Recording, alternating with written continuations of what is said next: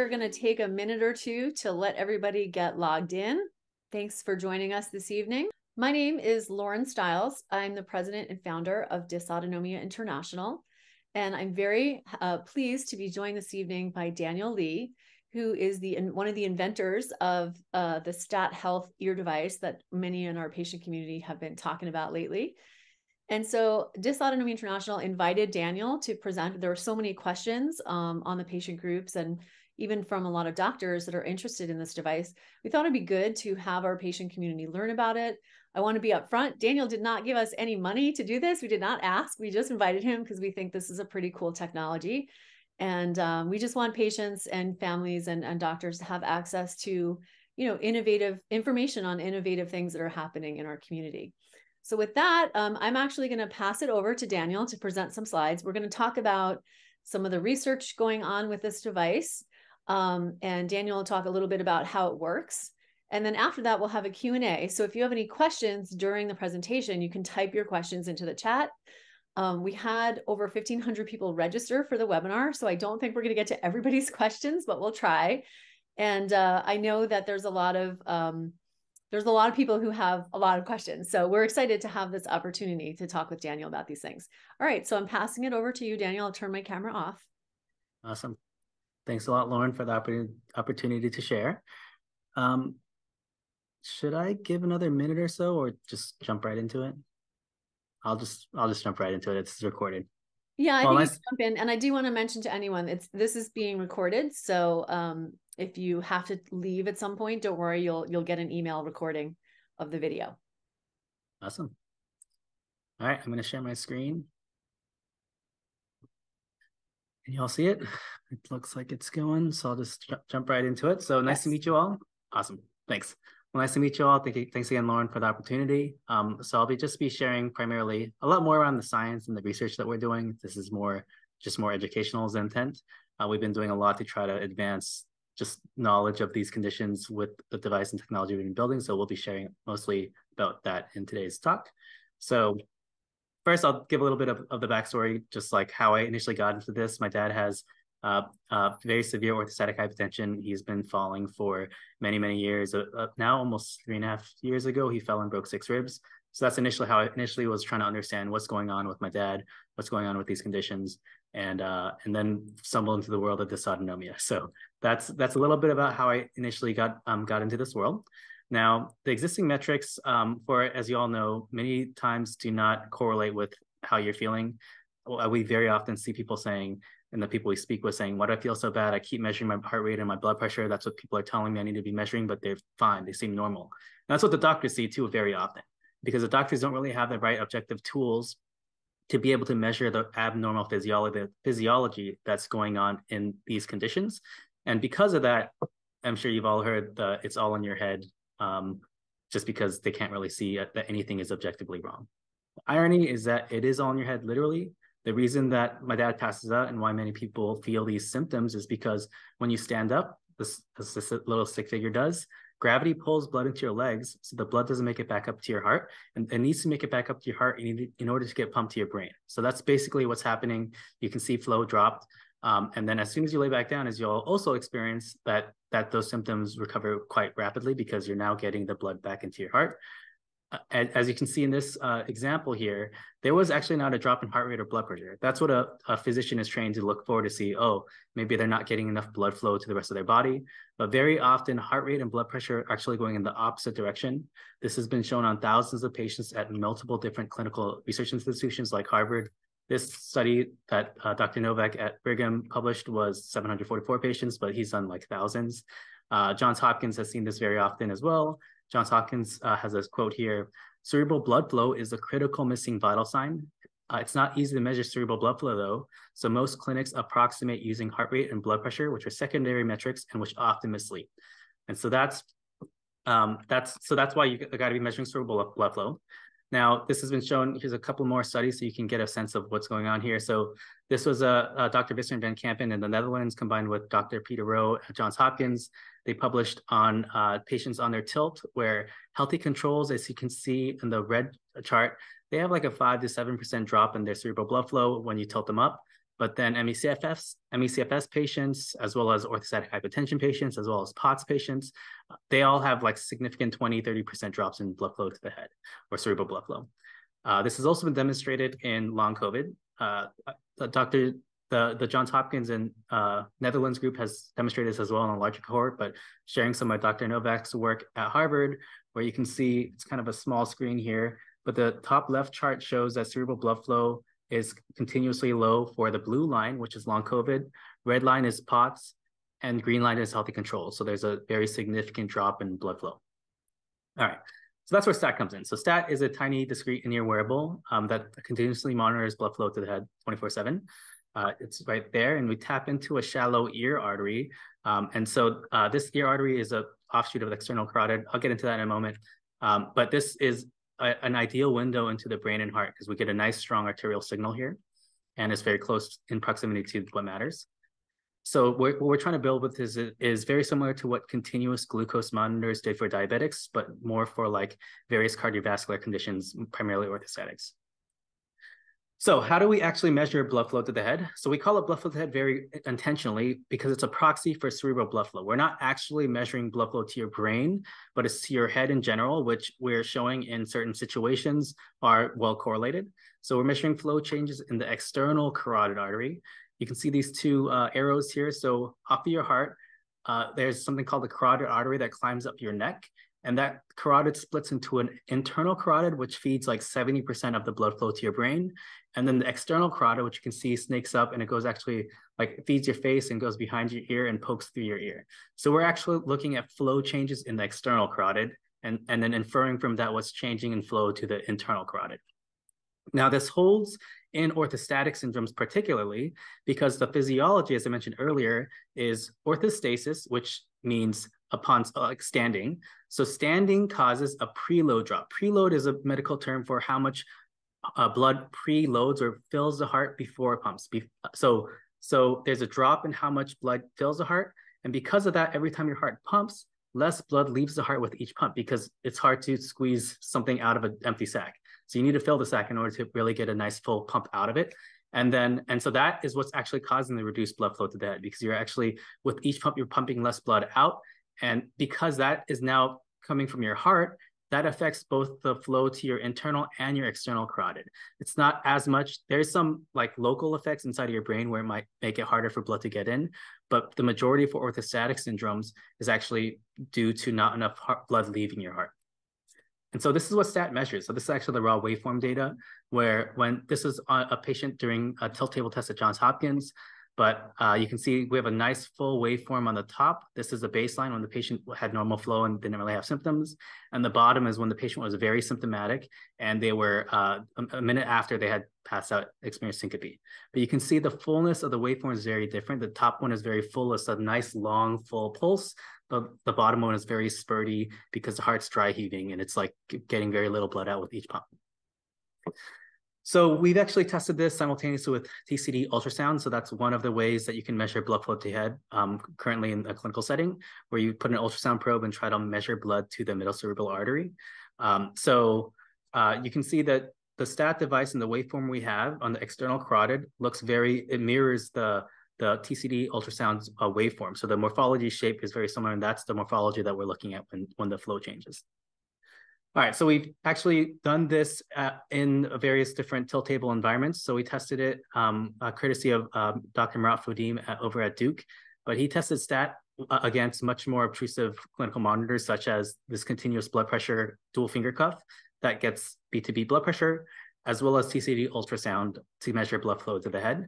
And in that study, we saw actually a really nice concordance of the STAT waveforms. So STAT is in green. The outputs of the STAT device is a flow index, and that this label was actually wrong, but the flow index and then the blood pressure from the cuff, they were actually tracking very nicely.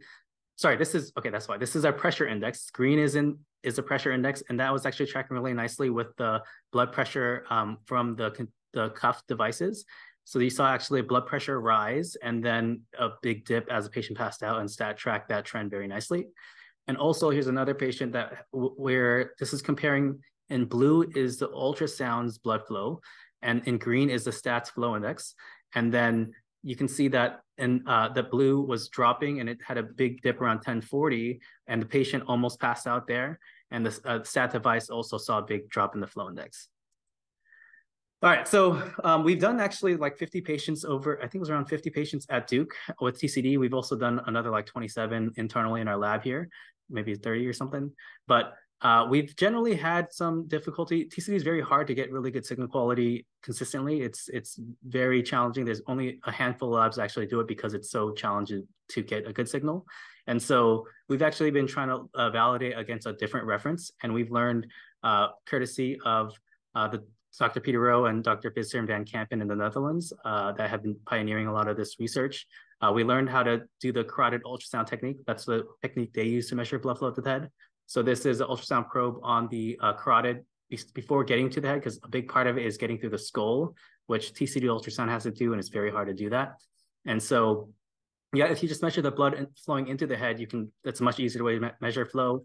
So we went over, they graciously hosted me over in the Netherlands for a few days, where we put our device on. It was just a really quick proof of concept, 6 MECFS patients and 1 healthy volunteer.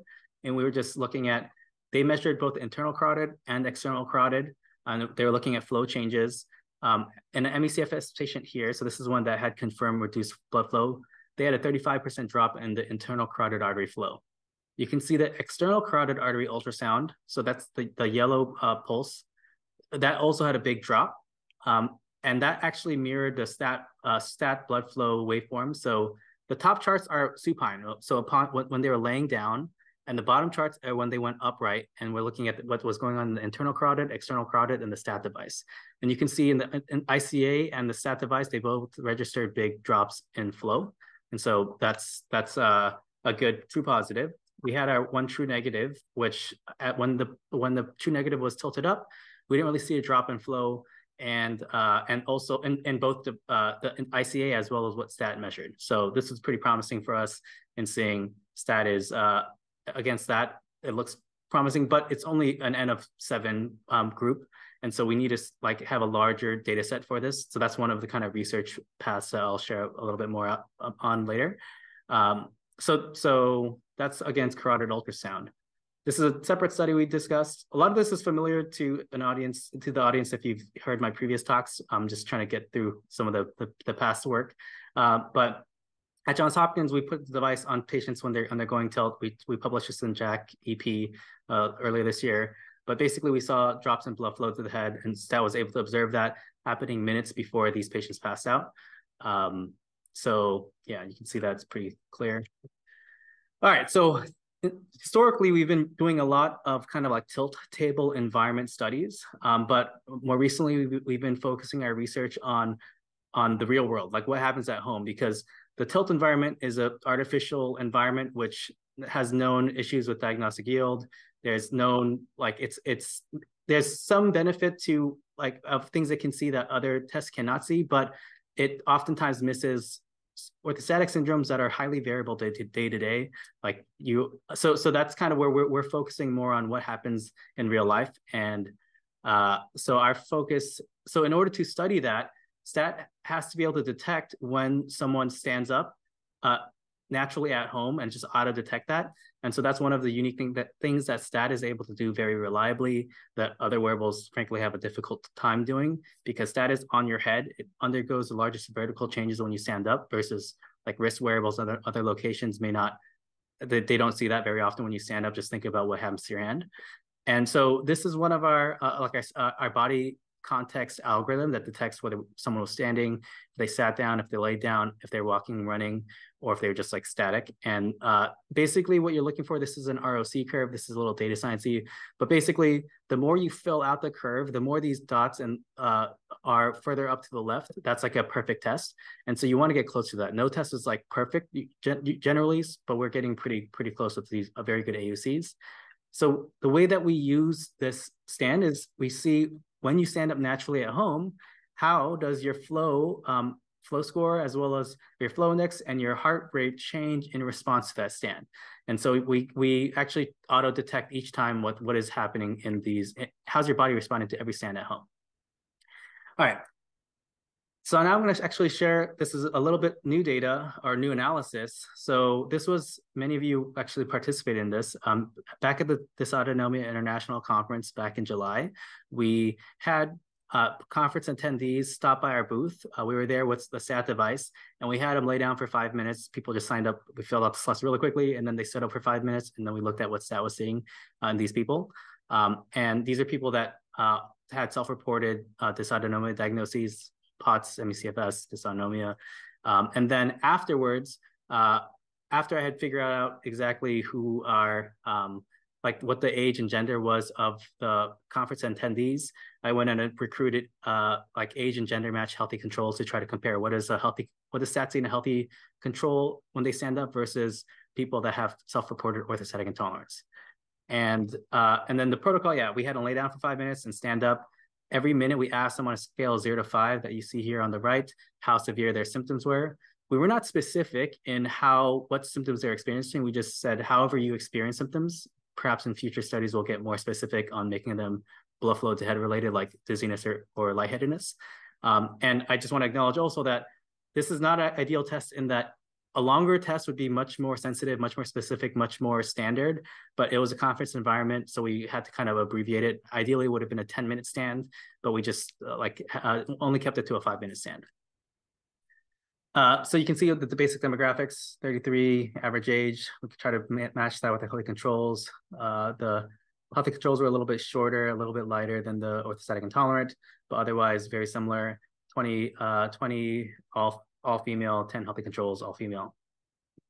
One thing to note about this is, unlike a tilt table environment, these are people in the real world that are actively attending a conference. So they're taking all the fluids, they're on their electrolytes, they are, many of them actually had IV fluids that day or the day before, and 71% of them were on some hemodynamic altering drug, from a beta blocker to Fludro or ivabradine. And so they're actively on medication. So it does change, the medications are changing the physiology a bit from the prior literature. Despite that, so we'll look at actually the data. So this is the average data in red is the orthostatic intolerant, and blue is the healthy controls. And the first 5 minutes, people were laying down. We can look at their symptoms. We normalized their symptoms to made a symptom change from the minute 4 to 5 window. So you'll see for both orthostatic intolerant and healthy controls, minute 4 and 5 are both at 0, and we're looking at changes from that. The reason for that is some people were already symptomatic.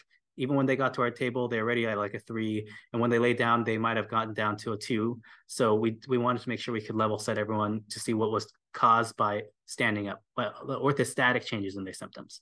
So you can see the orthostatic were very symptomatic. Orthostatic intolerant, they're still very symptomatic. They were at like almost a 3 after 5 minutes of standing. What we saw in the flow index, or SATS blood flow to head index, is we saw a decent drop in flow to the head. So healthy controls had roughly a 6.6% drop in flow, whereas SAT was seeing on average like a 16, 17 drop in flows. There was definitely a significant difference between the two populations. Our blood pressure index that we also have didn't actually, they were very close. So it was not actually worth calling out the amount.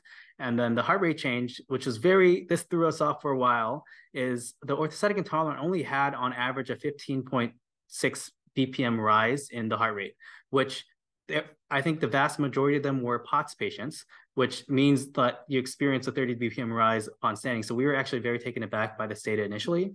And that's when we realized, wait, they're all on their hemodynamic medications. They're fully strapped in. They're ready for this conference. So that's how we kind of have made sense of like, why is a primarily POTS population not having a POTS response? It's because they're in the real world on their medications. And so they only had a 15 BPM rise versus on average, you only had like 11.4 BPM rise in 5 minutes for the healthy controls. Now, from this data, we did a correlation analysis because I was very curious, like, how did the symptoms correlate with blood flow, heart rate, and the blood pressure trending algorithm that we have?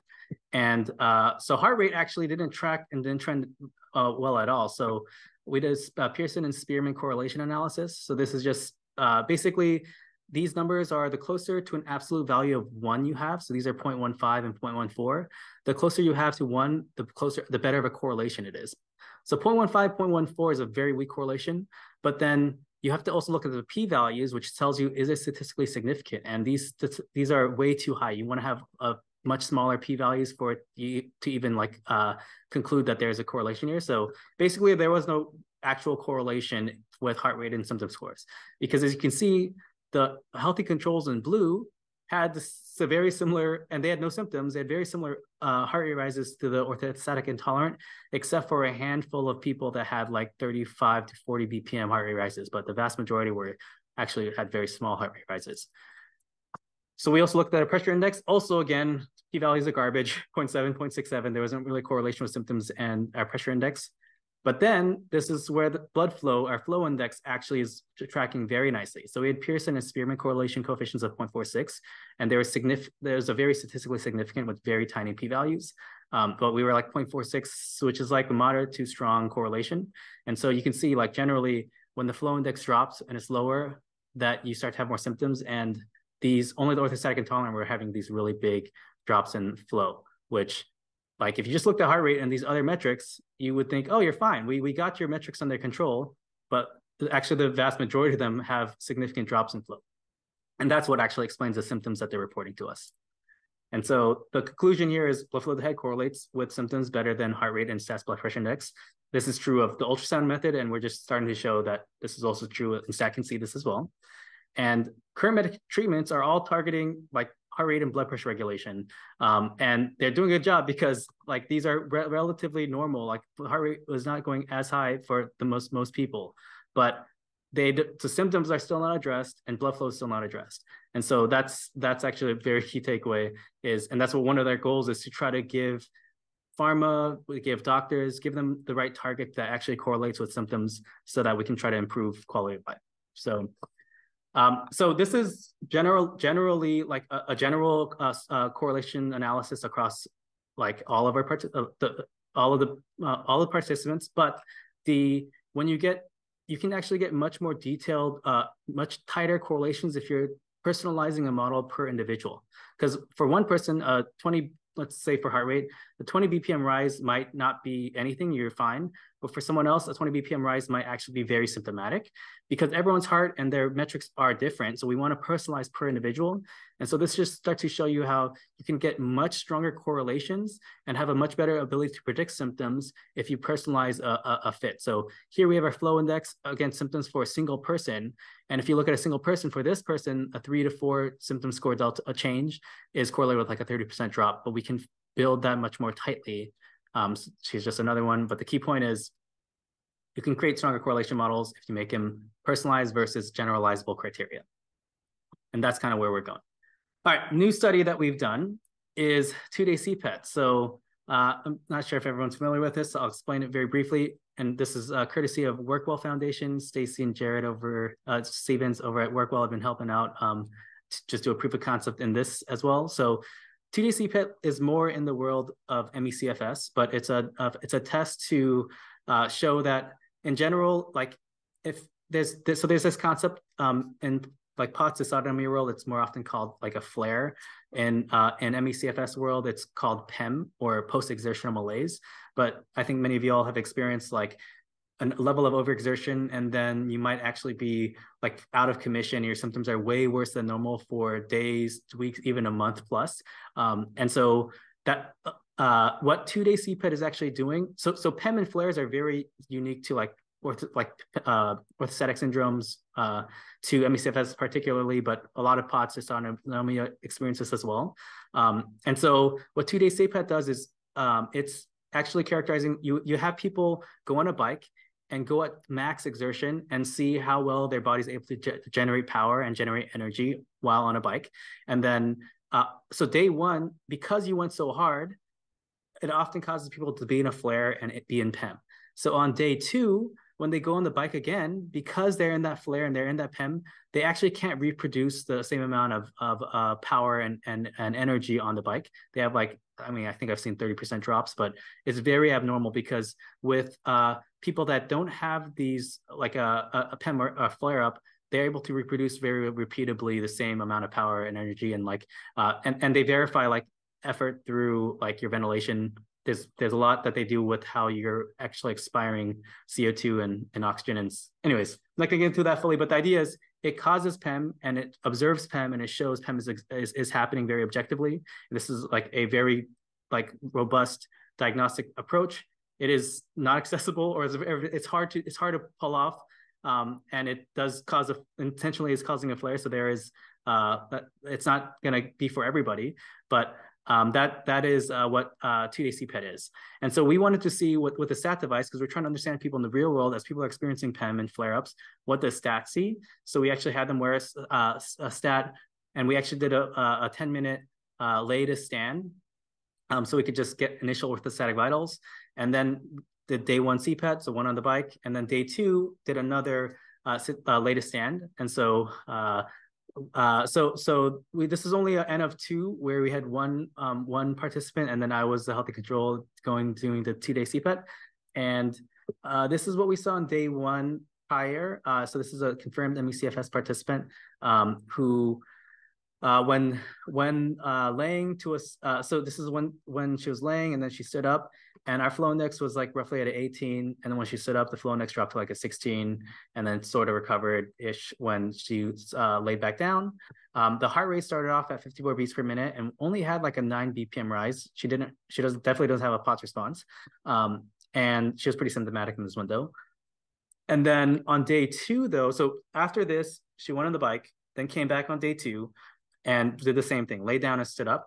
But on day 2, we actually started baseline when she was laying down, same exact time period. Her heart rate was the same, 54 beats per minute, but she started at like a 15 flow index. So she's already baseline lower, so back to day 1 versus day 2. So already flow was not flowing.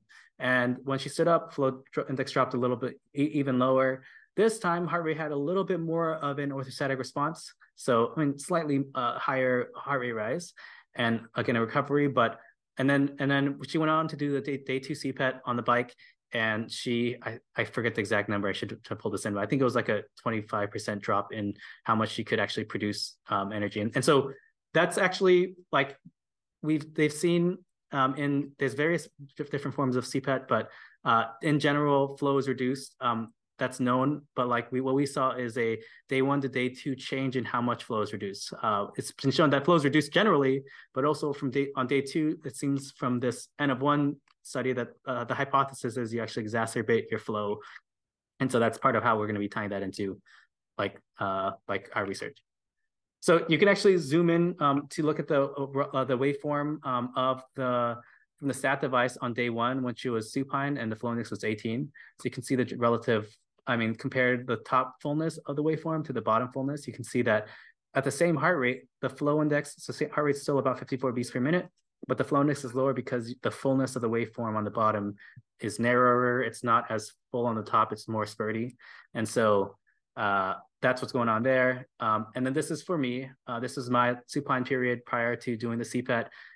And you can see that there's not really much of a change in the pulse waveform's fullness from day 1 to day 2 at the same heart rate. So that was a very interesting finding that we're going to try to be doing more of on a larger scale, because this is, again, only an N of 2.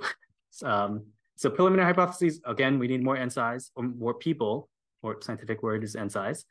But it does look like PEM and flares have they have a reduced blood flow from this. We want to prove this again on a large scale, but and it makes sense. That's maybe causing why you have very little energy and fatigue. And then, and you can see also from this that even at the same heart rate, it's missing the key physiology. There's not really, you can't see that there's reduced flow. It's just, 54 beats per minute. It looks like it's fine, it's normal, but you're not looking at the right thing. All right, so future research studies. So we want to be doing more of the latest stand, not as much on the tilt. It's just, so we want to do that larger and more diverse scale. So we actually are, when we're doing a number of different studies, but one that is actively recruiting that I can bring up now is MIT. They have a big Maestro study. I think they're recruiting 240, maybe 300 people with long COVID, with chronic Lyme, with a variety of orthostatic syndromes. They're just really trying to discover biomarkers to help this community, and we're supporting their research by helping them now have a way to measure our blood flow correlate. So you can actually sign up on their website. They're still actively recruiting. We're going to be doing more extracranial. So this is a carotid ultrasound validation. We've been just trying to figure out which exact ultrasound probe we want to use in the setup, but that is on our, we've been working on that. And then we want to be doing some more 2-day CPET with the Werkel Foundation and Stacy. We want to do what we saw earlier, but try to do that a little bit at a larger scale and see how that varies. And we also, what we want to do is not just during the after CPET day 2, yes, there's greater PEM, but what happens in day 3, day 4, day 5 longitudinally, because many times the flares and the PEMs are days, weeks long. And we were very curious to see what does flow look like when there's known PEM induced by CPET, and then see how that kind of recovers and changes over time. And so these are some of the types of research questions that we're going to be going and trying to help provide insights on. And this other one is it's an interesting novel way, I'd say, of getting very large scale real world orthostatics. It is a commercial wearable that we have did a crowdfunding, almost done with a crowdfunding campaign for. But the idea and the hope here is we're kind of, orthostat is like a scientific study name that we're trying to collect large scale stats or data on orthostatics on hundreds of thousands of patient days of data. And so that's kind of the goal here is 100,000 plus patient days. And we want to actually be open sourcing this. This is of course opt-in, so not everyone, you have to agree to wanting to provide your data into this data set. But then we want to open source that de-identified data for researchers to analyze and learn more about insights of blood flow, of heart rate, of pressure index in the real world, and see how other factors, and help us analyze the data. It's way too much data for us to make sense of, but we want to provide this to the scientific community to better understand. And this is that's a crowdsourced research effort. So that's what orthostat is. And part of why we're doing all this is, so we're doing a lot of research. These are doesn't cover everything that we've been doing, but one of the reasons is it's ongoing validation for the device in the hopes that we are working and having a regulatory strategy to get FDA approval. We also want to get insurance inclusion for some amount of reimbursement. For a couple of indications, we're looking at being kind of like an alternate to tilt table testing, because tilt tables are backed up for 1 to 2 years, and that's often gating treatments from you being able to try treatments. So we want to try to make a more easier way that the doctor can just say, hey, wear the stat device for 2 weeks and I'll get a report, and we can use that to make the diagnosis and then try treatment. So that is one of the ways that we want to be helping, but because we can actually see what's going on, be a telescope into the physiology in the real world, but that requires a lot of validation, years and of work. And so, but that's part of why we're building all this and doing all this research. Also, we're trying to increase, as you may know, not many people know about this blood flow thing. The top doctors in this space are very well aware of it, but your average physician is very unfamiliar that blood flow is abnormal. And so they're just looking at the heart rate and blood pressure. So we're trying to increase awareness of this key physiology by actually being able to measure it finally. And then also giving the ability for now people to target it correctly, because you're targeting the wrong metrics with heart rate and blood pressure. If you can actually target and try to improve flow, then we can actually start to have the right goal of what we're trying to improve.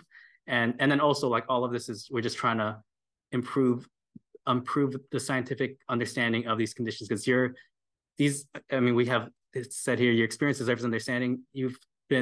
We've seen so much pain from people just getting, it's just really sad stories. And so, so we want to just try to help make people just resolve all of the messiness that is currently how these conditions are being handled. So, so I should talk, as a research update, I should talk limitations. So, we don't actually track local flow changes inside the skull. As I mentioned earlier, we're measuring the external carotid. And so, for example, if you're having a stroke, that's a stroke inside of your brain. We're not going to see that. We think we're not going to see that. Also, if you hyperventilate, for example, that actually changes CO2 levels in your body that makes only or primarily the blood vessels inside of your head constrict. So it's harder to push blood in, but that doesn't affect the external carotid as much. So we can actually be quite off in that environment as well. And there's a few situations where the external carotid is going to be affected differently than internal carotid. So we cannot be we can't be called cerebral blood flow. We're a proxy for that in kind of limited scenarios, but the scenarios is when you stand up, how's it change? And that's what we're primarily looking at.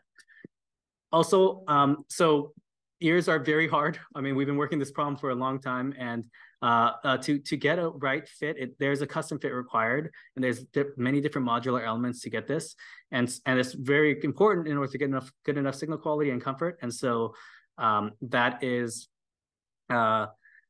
what we are. So that's a known limitation. It's not just as easy as like, oh, just take one and give it to someone else. Like we actually have a little bit of a custom fitting process, and not all ears. We may not be able to fit all ears. We're trying to improve how many we can cover, but yeah, so that there's a known limitation there. But all right, I'm not going to be able to go through all the acknowledgements here, but a lot of various people have been very gracious to support our research and help us try to get off the ground. We're still a startup, so it's been a lot of favors and people just trying to help out the research and running various like free studies and like and validation studies and so there's a lot of people helping out. And this is recorded, so you can take a look here later. And that's about it. We wanted to leave some time for questions, but thanks for listening. Thanks, Daniel, so much. If you want to stop sharing your slides, maybe we can go on screen and chat together. Oh, I should probably turn on my camera.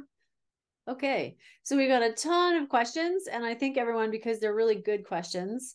I know that that was kind of science heavy, and so a lot of the terms were things we don't often hear about in the patient community, but the big picture is, I think it's such a cool goal to try to shift the conversation that it's not just about our heart rate and blood pressure. There's actually older research in POTS showing that the heart rate change doesn't really correlate to the severity of the symptoms, which baffles doctors. Well, maybe this is why. Maybe because the severity of the symptoms might be driven more by how much you are not getting good blood flow to the upper body. So I'll take some, I'm going to go through the questions. If I don't get to your question, please don't be mad, because there's probably far more than we could get to in the time allotted. And I might also just summarize, because some people have very similar questions. So probably one of the biggest ones, we have an international audience. Right now, this is for people in the USA. What are your plans for sort of international access? Yeah, I mean, we kind of have to like. We going international there's a lot of different regulations that we have to comply with. I think in general, like we can't commit to a hard timeline right now, but it's going to be like we have to kind of see how the US launch is going first. And so it's kind of a wait and see. We're going to be shipping the beta customer units in like April of 2024.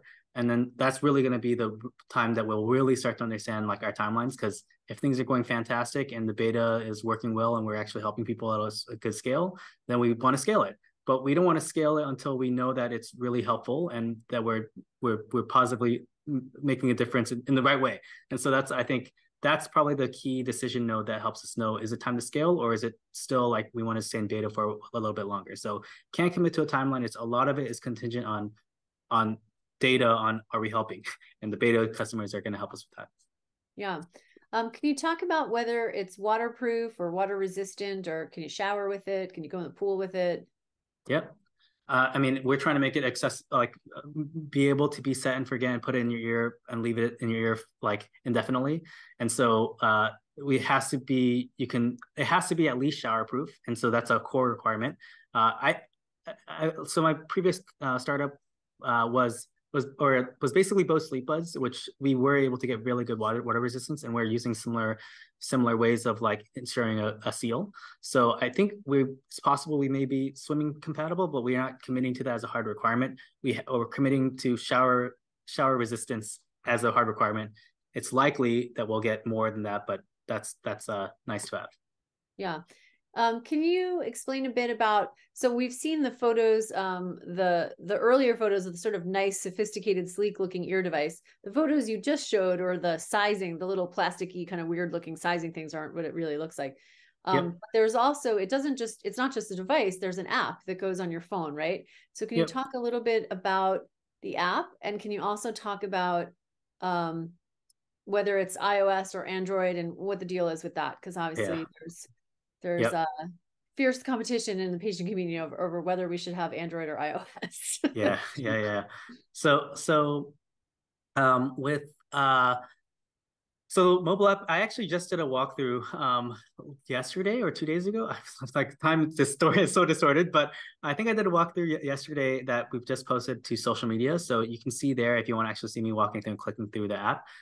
But we have that detailed page where you can see every single stand that happened over the course of the day and see how your body responded.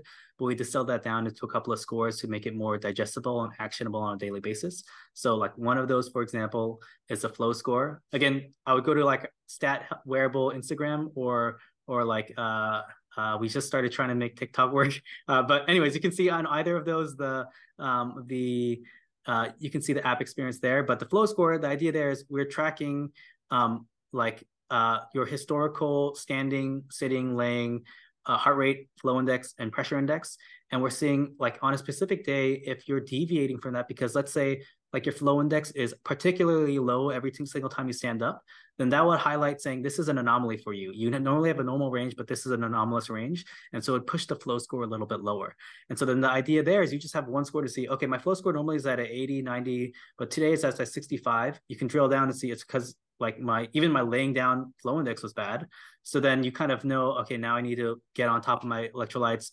Now you have objective data versus trying to sort it out from your symptoms and make sense of like, is it that or is it like something else, my MCAS allergy stuff going on, like what is going on? And so we're trying to give some more data. So it's more actionable on like, should I actually even go out today or cancel plans because like it's looking really bad for like every time I stand up, my heart's having a really hard time. So that's a little bit on the mobile app. Again, it's more visual to see if you look at the demo walkthrough I did. On the iOS Android side, so I mean this is like just maybe TMI, but like back when I was at Bose and trying to do it as a startup, Android is extremely difficult to develop for.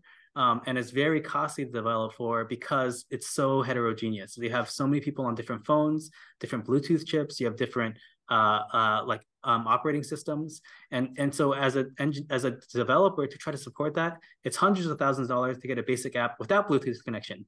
And back at Bose, we paid well over $1 million to get it to support Bluetooth connection direct to Android phones. And so that's a very expensive thing.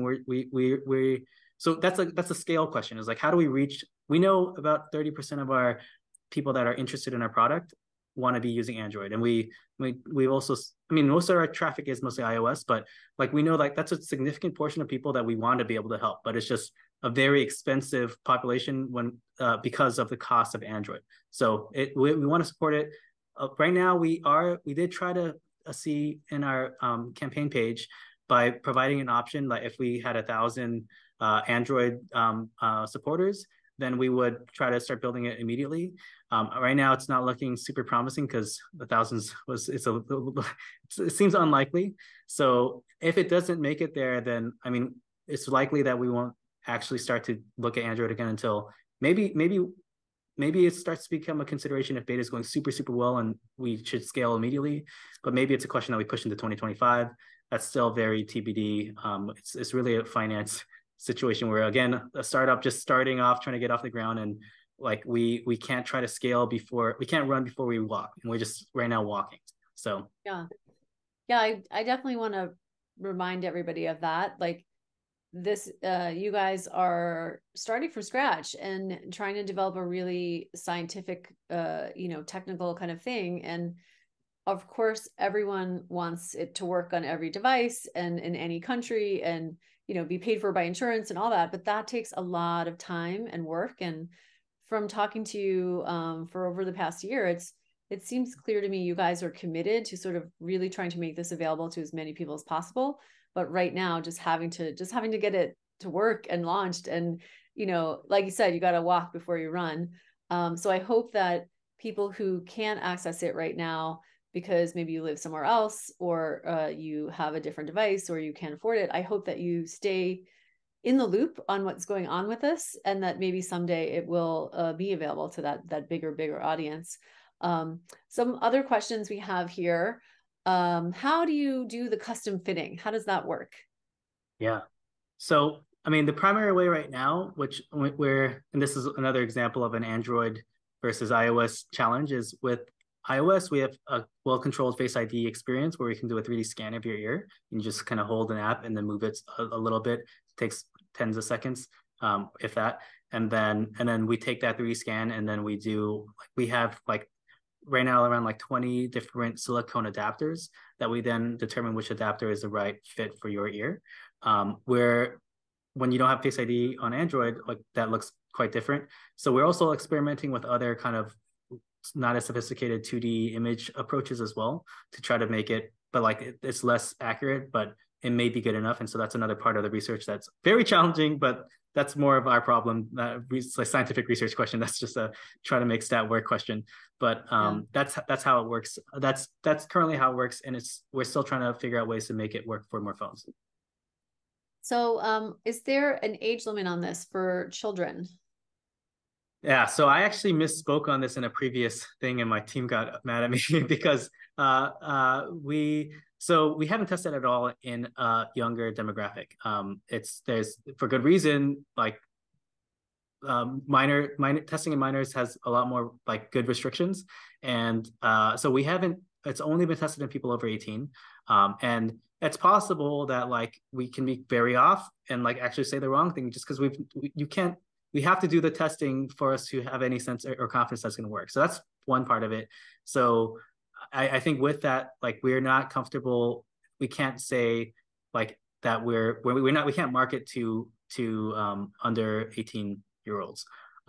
So that's unfortunately. I mean, we have inbound interest from various like children hospitals that want to, because like this is a very big problem for adolescents. Often symptoms are onset in adolescence, and a lot of people are missing school for these reasons, and it's a very critical time of your life to then be stuck in bed all day. So we understand like that's another example of a situation that we want to be able to help, and there's a lot of people suffering from it. This is also, again, the scale question is like, but that's also in a situation where there's a lot more like validation work. There's a lot more it's a lot harder to get to that point in that. So it's again a scale question. Yeah. So I think like long term, like a lot of things, the answer is like maybe someday, but we need to get there first. We need to do that research. And I appreciate that you are making sure that you are doing that research, and rather than just marketing it to them like when it's not really proven to work in kids yet, because you just haven't gotten around to doing that work. And as someone, I do research on the side, and it is really, really hard to get ethics approval to do research on children. It's good for a good reason, right? Exactly. We don't want people doing weird experiments on kids. So there's a lot of restrictions and a lot of institutional regulations and stuff, which is, something that you will be able to overcome when you're ready to start studying it in kids. But I think it makes sense to get it figured out in adults and working really smoothly first. So some folks are asking, if you can't use it on your iPhone, can you use it on your Mac or a iPad? Not Mac, iPad. We've loaded into the iPad. It just looks funny. There's enough people. We'll probably do some testing to make sure it's rendering correctly, but we will not formally support it. We may eventually, but we'll at least, you can download the app in your iPad. It just might look a little bit funky. But Mac, it's a completely different operating system. You can't use your MacBook with it. It has to be iOS, which is iPad, iPhone. On the geography question, U.S. territories that aren't in the 50 states? Geez, I don't know the answer to that. Yeah, exactly. I don't know the answer to that question. That's also part of please shoot that email to us, support@sethelp.com, and then we can maybe get a better answer for that. It's possible. You can try ordering if Stripe lets you, or if our payment processor lets you. I would shoot the email to support. Yeah, but Daniel, why don't you put in the chat, put that email address so that people know how to you can go into the Zoom chat and type it in there. Okay. Also, don't go too crazy on the email. The support email. This is if it's the thousands of it's a emails, small it's going to be hard. Yeah, exactly. We're a very small startup, so please don't go too crazy. Here's a really great idea. Is there a feature that can notify you and other people if you're not doing well, like a setting that can let people know? That was a really good idea. That we have a Facebook group that we were like getting feedback from various people, and that was actually a good conversation, a really interesting conversation that came up. That is definitely on the like our feature. There's so many features we want to build. That one's pretty like higher up of like maybe giving some level of not it's not an alert, it's more of a notification or some way for someone else to check in on see how you're doing, almost like your own like care team of some sort. And so that is definitely on the feature roadmap of what we want to build. But because it's still a lot more things that we need to build before we get to that one. Yeah. So then here's a good question. So you had showed earlier like the patients at the conference that were on, fully loaded on medication and electrolytes. And I mean, I get IV saline before our conference completely just Exactly. like, no, I don't even normally do that in my day to day, but I have to run a 500-person conference for 4 days. And I'm like, I need the juice. But did you ever test this device or has anyone done research yet on POTS patients who like aren't medicated, who are, intentionally taken off of meds to do the capture everything kind of testing? That's the Duke test. That's the Duke test and Johns Hopkins. Like part of tilt table testing is you need to get off of what you were doing, and so we have that data. I mean, we finished recruiting and data gathering for that earlier this year. We just haven't, Dr. Pradeep and I just haven't been able to connect and finish the data analysis and manuscript writing for that, but we do have that data. Um, uh, um, Now, we don't have that data for the stand test, but that's like the MIT Maestro study, I believe, I mean, it's also, I think they're actually, that one's still in formation in terms of me getting up to speed on what they're doing, but I'm fairly certain like not everyone's on medication at that point. I don't think they're taking off of everything, but um, that's yeah. I think also in terms of like getting data on people that are taking medication versus not, like we're gonna have that in the app in this like big orthostatic like crowdsourced big orthostatic vitals research study that you can log whether you're taking something or not. So we also want to then be able to see like how much your flow indexes and some of these scores are changed on days that you have something versus you don't. So anyways, all that to say like there are ways that we're going to learn that question, but the primary one data set we have right now is like primarily Duke and Johns Hopkins. Yeah. I have a long research wish list for this device. And one of them is I'd really love to know how the blood flow change differs between tilt testing and the 10-minute active stand testing. Because, ideally we would be able to come up with new ways to diagnose orthostatic disorders that aren't so, patients don't really like getting the tilt testing. It's hard to get access, like you mentioned. And I think it'd be really fascinating to see, and also how do those tests correlate to real world, right? Like your day to day when you're trying to go to the grocery store or pick your kids up at school or something. So here's a good question. If someone purchased the device like a beta tester early access and they get the original model, what happens when the technology advances and there's like a better new and improved version 2.0 device? Yeah. So that's exactly part of how we kind of design the experience is like so it's that is like a program. It's not just like a single product purchase. It's a program that does also have like a membership cost. But the part of that is actually making sure that everyone's on the latest and greatest because we're constantly working on feature releases, hardware upgrades. Like we're gonna be working on we'll ship Gen 1, learn from Gen 1, get more understanding of what we need to improve, and then we'll be shipping a Gen 2. But anyone that has at least 6 months of membership remaining will be automatically sent for free the Gen 2 device. So like continuously being on the latest and greatest is part of what we design, how we design kind of our membership. Like it's a program, not just a product. So that's how it's. So yeah, being a member automatically gets you onto the latest. That's great. And there are, let's see, how do you charge this ear device? So we actually have a tiny little micro solar cell on it. This is another, I mean, it was critical when I was trying to make it purely for my dad, who's an older person that doesn't engage with technology, because I wanted to put it into his ear and have him totally forget it's there and just it's always there, self-charging and running. I think it's not as like paramount, like fundamentally required in like a dysautonomia POTS MECFS population. I think they look a little bit more different than the elderly syncope orthostatic hypertension population in willingness to engage with data and technology. And so, but that said, we still have the solar cell inside of it, because we basically already figured out how to make all that work. And so it's a solar cell that so if you get at least like I mean we're kind of seeing now we need like you need to have direct sun, 3 to 4 hours of direct sun every 3 to 4 days, then it'll stay perpetually charged. Like my dad would get that, but most people are probably not. So we also have a optional like add-on carry case that you can just drop it in and then leave that under like on the windowsill. We also have a base station that has a little slot, a magnetic slot that you drop it into, and it sucks it in and then shines an infrared light on it. And so we have 3 ways to charge. It's like in the carry case, while in your ear, and in your base station. Yeah, I was gonna say a lot of the dysautonomia folks are not like super outdoorsy hiking types. Yeah. so yep. good that there's indoor charging available too. Yep. So is the device hearing aid compatible? So it depends on where the hearing aid, what it occupies. So if you take a look in, so like if it's in the same area, like for example, we can wear the device and AirPods simultaneously.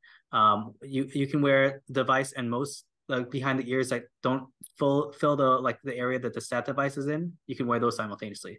But it's there's a few like in the ear hearing aid styles that's not very popular, but there are some that fully fill the area that stat is in, and that's a problem. Like we need to not be like stat, and if it can like if the mechanical space that it occupies is in the same area, then it's not going to work. But most hearing aids are actually now the behind the ear type that go into your ears, so yeah. It should. Here's a great question from one of our science patients, who is a friend of mine. It's a great question. Have you ever taken 2 devices and put them in people's ears and get simultaneous measurements to see if it's different or the same? We have part of it is left and right actually have different arterial branching. So off of your aorta, the left carotid climbs right off like the main trunk and then climbs up to your head. Whereas the off to the right side, at first there's a artery that branches off and goes towards your right arm, and that's what the right carotid branches off of. So it's not as direct of a path to the heart. So we chose the more direct path to the heart on the left side. What we also have seen, I mean, there has been differences in left-right perfusion. I mean, it makes sense anatomically why that would be the case, but there's also been some studies. Mr. Van Kampen showed me some very interesting data that hopefully they publish at some point, but there's definitely flow differences left to right. And so we chose the one that's more flow, direct path. So that's one thing. The other portion is the device itself is not symmetric. So you can't just take it and put it into your right ear. It's designed to fit in your left ear. So you can't just do that without completely redesigning and the product. So, yeah. A lot of our patients have very hypersensitive skin and rashes and things like that. Have you had anyone using this that has talked about like they just can't use it because they're allergic to the material or anything like that? So allergy wise, have we seen allergy reactions? I mean, we've had many different variants of prototypes over the years. We've been at this for now 3.5 years. So on the latest, because now we're kind of getting towards more actual silicones versus like we had various 3D printed, like various types of prototypes over the years.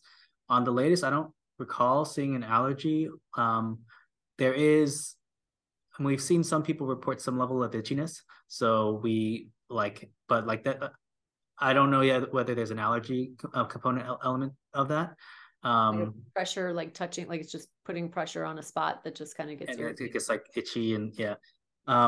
I would say that the material themselves though is, I mean, it's hypoallergenic silicone primarily, and there's some like various plastics, but like polycarbonate is our primary plastic. I know one person mentioned corn, and we're being careful to not make sure that there's not corn products in the plastics that we finally select. So those are the main things in contact. There's not like direct metals in contact. So like nickel, like there's common. We know that this population often has comorbid, like severe allergies, MCAS related stuff. So we're trying to be conscious of the material selection. So it's primarily silicones and like pretty inert plastics. So here's a question I've seen from a few people. Is this only meant for POTS, or what other, and I know you're kind of cautious about saying it's like for a certain condition, right? Because I'll let you answer, but what conditions, what type of people are likely to be interested in this device? I think what we've been primarily targeting is whether you have orthostatic symptoms. So if you stand up and you're feeling dizzy, lightheaded, faint, you're feeling, I mean, it also can manifest in like air hunger, some people call it. There's many things that can get tricked because not enough blood's leaving your heart. And like there's various receptors that get thrown off, that you feel short of breath, that you feel so like if these are occurring dominantly upon standing up or orthostasis, and that gets much more exacerbated by that, like that's like where we fit into like an orthostatic syndrome bucket, orthostatic symptom bucket, and that's who we're trying to design for.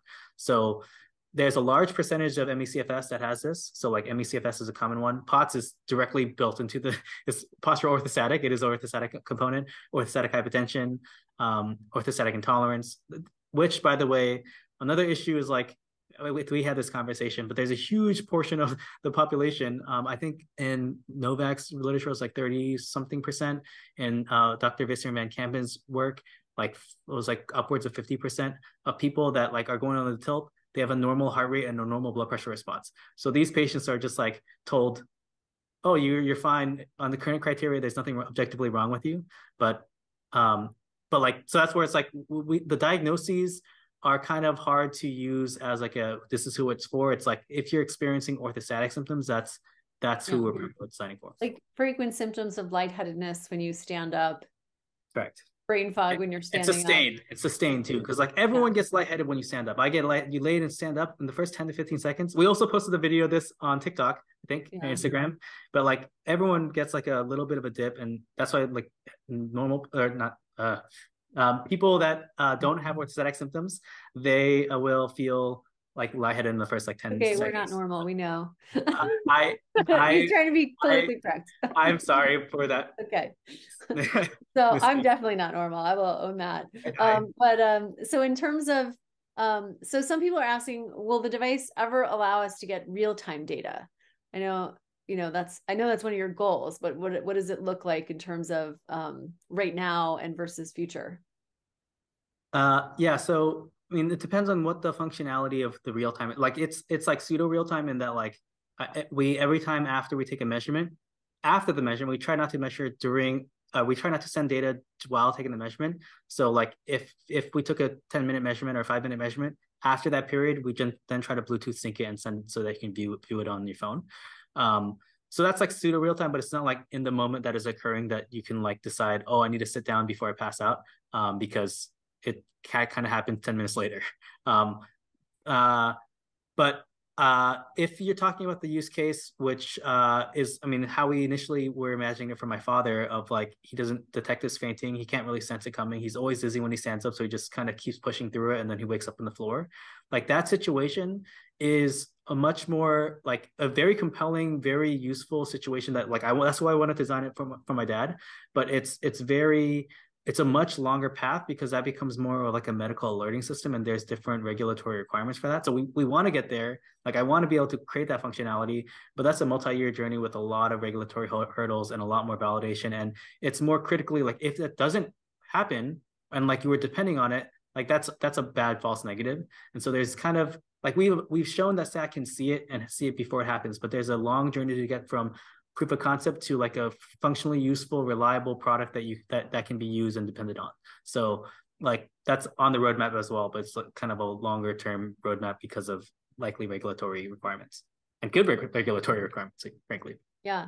Like I think it's important for everybody to know like this is a device and there's FDA regulations on devices, but if it was like a pharma drug, right?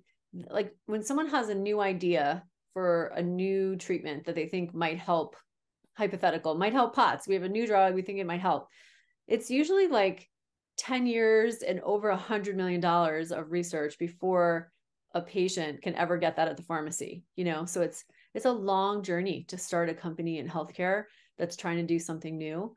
And I feel like you guys have been very transparent with us and really taking a lot of feedback. Even before you were publicly launched your website, we had talked to you for almost a year and working, I'm really happy to see you guys working with like really credible top researchers to make sure that this is legit and that it really, is doing something meaningful for patients and not just like spouting out some numbers. So I don't want to hold you up all night because I know it's getting late there, and you're in Boston, right? Yeah. Yeah, I'm in New York, and we have people tuning in from like all over the world, which is kind of Oh, cool. like at 3 a.m., someone calling in at 3 a.m. Thank you for Yeah, listening. yes. So I thank everybody for tuning in. There's I did put in the chat if anyone is interested. I'm not like hawking this product or selling it or telling you have to buy it, but if you are interested, Daniel gave Dysautonomia International an affiliate link. We don't make any money off of it. What we did is Daniel is Stat Health is going to donate for every 10 orders through the Dysautonomia International link. Stat Health is going to donate one free device to a person who has an economic hardship. And eventually you will have an application process for that, right?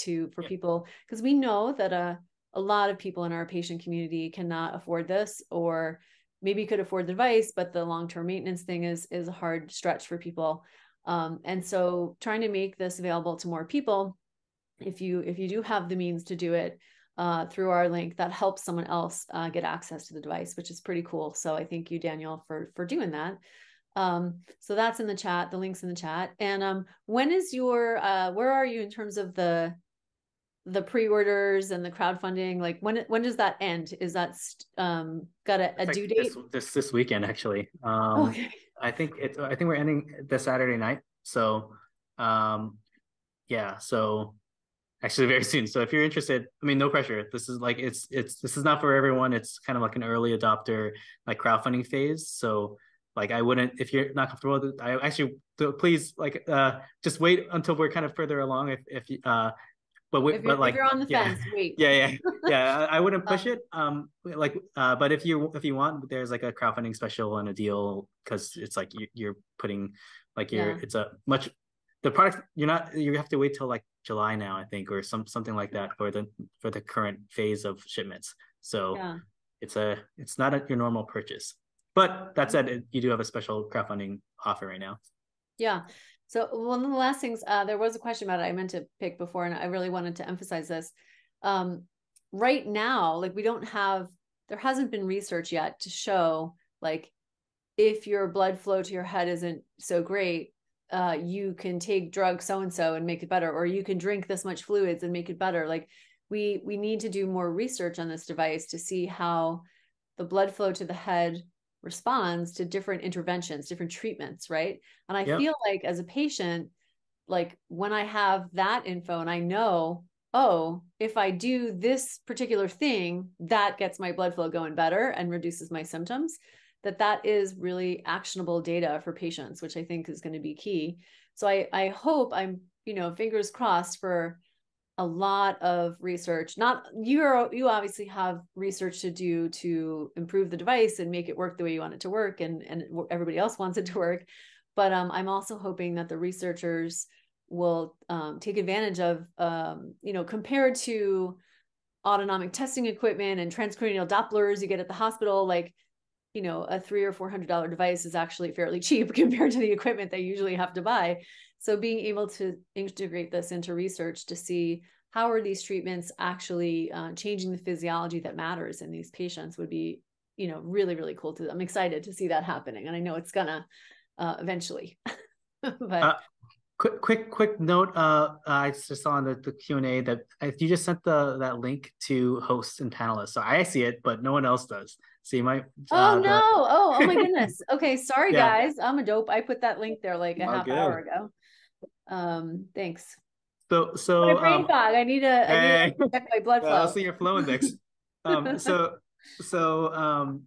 commenting on that, like, I mean, that's exactly what we want to do. That's like part of the like super exciting. Like, there are an infinite number of permutations and research questions that we want to answer. Like, we're so tapped out. Like, there's many people that want to do research that we would love to do, but we're a tiny team, and so we have to kind of pick and choose the different research. But once we kind of provide the device to people, like there's a more of an opportunity for people to, I mean, like we're going to be doing large scale research and like testing so many different permutations. That's kind of like what we're trying to do in this. So it becomes crowdsourced research, and you can do it yourself too, and start to tell us, and we'll learn around. It's an ongoing communal learning experience. Yeah. Yeah. I think I've actually kind of had fun learning with you guys and talking to you and watching you guys learn from patients and from other researchers. Like we've worked with other companies that are trying to develop dysautonomia oriented products. And very often they come in and they say, we've done all the work. We have the answer. Here you go. You guys all need to take this drug. And it's like, you know, you guys have a very different approach. I like it. It's more collaborative and learning and really trying to develop something. I mean, the fact that your dad has this stuff, you know, like trying to develop something that actually helps people and gets them info they can use to improve their functioning and their quality of life is I think really cool. So anyways, with that, I will let everybody go. I just want to mention again, the link in the chat, Dysautonomia International does not get any money out of this. We're not trying to sell you. It's just, if you want to order, it's a nice link to order from, because for every 10 devices ordered, 1 device is donated to a patient with an economic hardship. So that's why that link is in there. And so we will email this recording out to everyone. Usually takes us about a week or 2 to package it and put it in an email. And that pre-sale thing is till, you said, Saturday night, right? Yeah. So also check out the website. There's a lot more info on there. There were tons of questions we could not get to, but there's more info on the website if you do a little digging. So, all right. Well, thanks, Daniel. Have a good night. Thank you. Thanks everybody else for tuning in. Take care. Thank you for listening.